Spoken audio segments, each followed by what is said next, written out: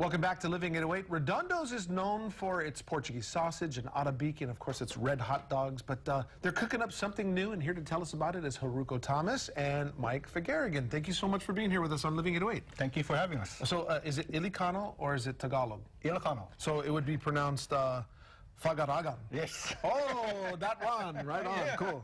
So, of course, everybody knows about the Redondos Portuguese sausage, yes, arabiki, and here's the red hot dogs. But tell us a little bit about what you guys got going on at Redondos. Yeah, we were established in 1949 by Mr. Frank Redondos. And then as soon as he retired, we had some other people take over. Currently, Redondos is being operated out of Waipahu now. And we manufacture what everybody knows us for is our Portuguese sausage and our red hot dogs.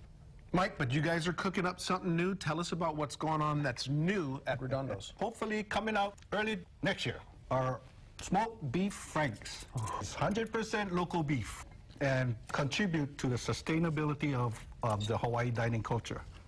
So these are all from local farmers then? Yes, it is. How did you guys come about with that change? Because you're moving to local sustainability now. Yes, and we want to contribute more on that end too. So we're looking forward to making more products to keep Hawaii into sustainability. Of course, you want to support the local farmers, and you're using some greens and something going on here. What is Haruko making? Haruko now is making our pipikawa watercress salad. Ooh.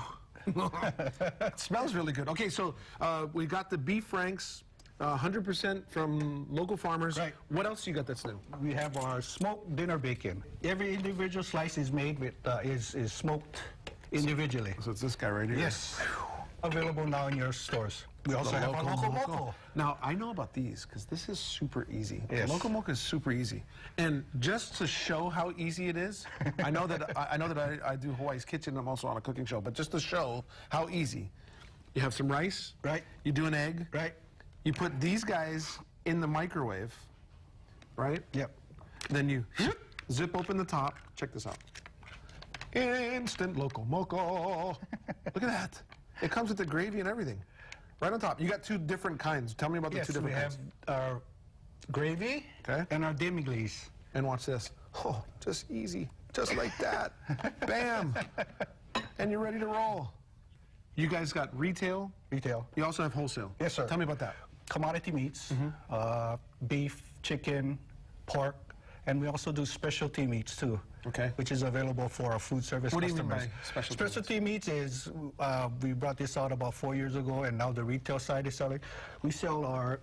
Oh my. All the way from Japan, not from Australia, not from America.